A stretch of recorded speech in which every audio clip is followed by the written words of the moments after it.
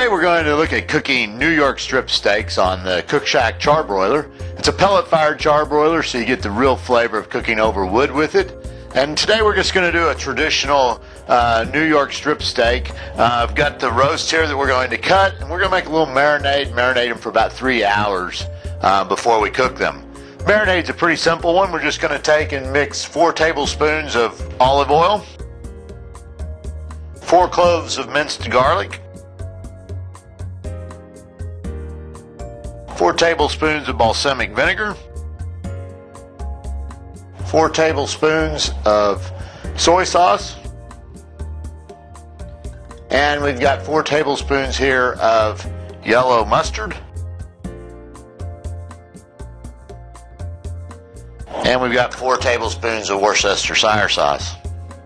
And then we're just going to take and put a little black pepper in it. You can kind of do that to taste. I like about 2 tablespoons. We're going to get that all nice and mixed up.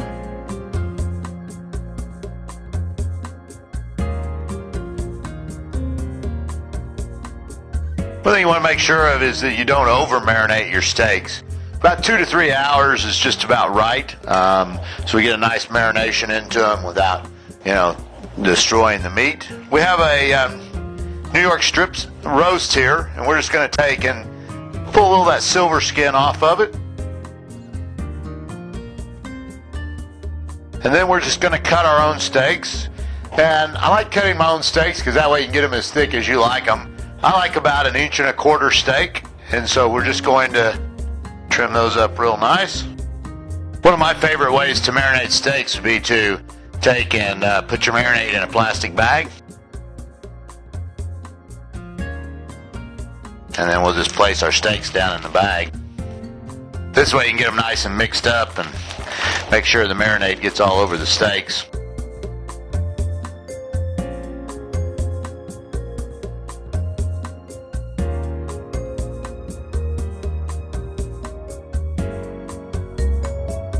Then we're going to put that in the refrigerator and let it sit for about 3 hours.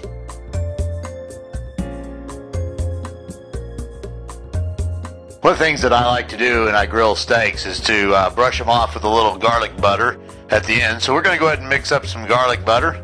Kind of cheat by using squeezable parquet, some minced garlic,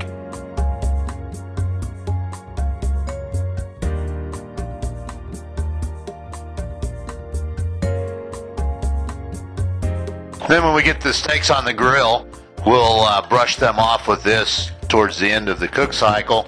And gives them a nice little flavor and adds a little bit of moisture to the outside as you grill them. Our steaks are now out of the refrigerator. They've been marinating for about 3 hours. So we're going to take those out of our marinade. Get them ready to go on the grill.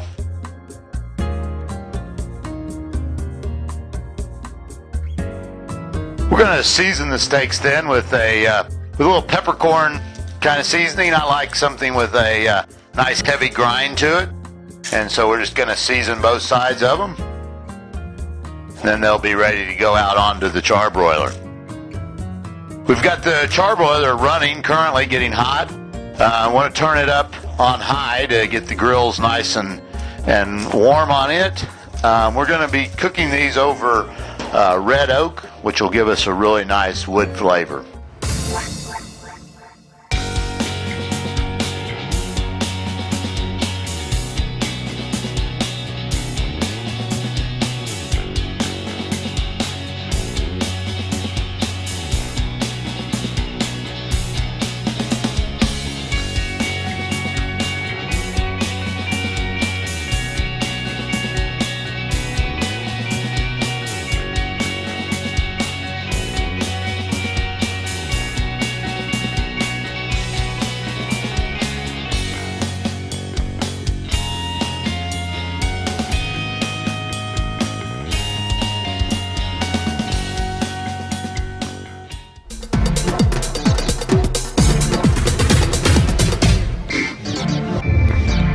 Alright, we have our steaks finished. As you saw us on the grill, we were cooking up at the high temperature because we just wanted to get a nice medium rare on these steaks.